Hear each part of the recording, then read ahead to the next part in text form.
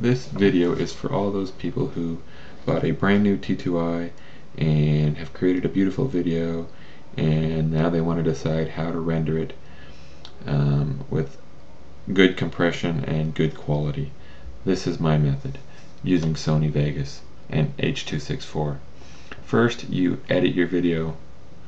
Before you edit your video, actually, you want to set your project settings to match your source file. So you go down to Properties, you make sure that the settings in here match your source file.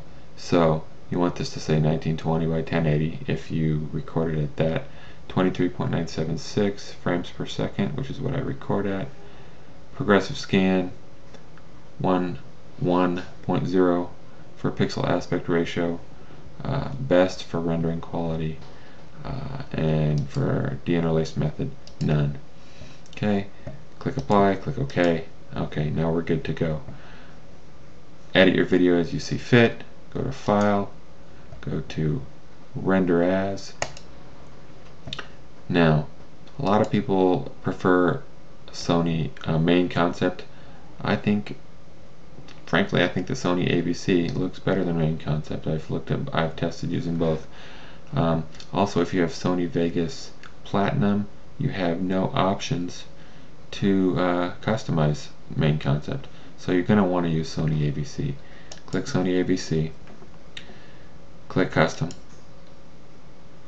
Make sure this says 1920 by 1080 in here.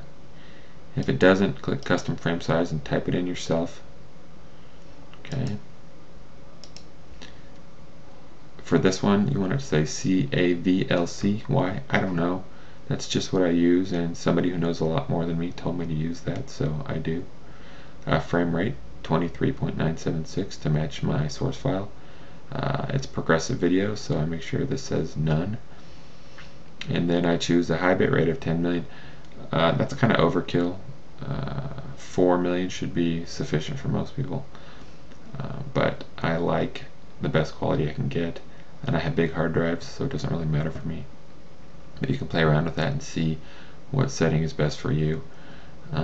Audio I leave the same, system I leave the same, project I leave the same. Click OK. Title the video what you want it to be titled. Decide where you want to place it. Click Save, and you're good to go. That's my method for rendering video from the T2i with Sony Vegas. You'll see a few differences in Sony Vegas Platinum, but the concept is the same. So hopefully this will be helpful to somebody out there.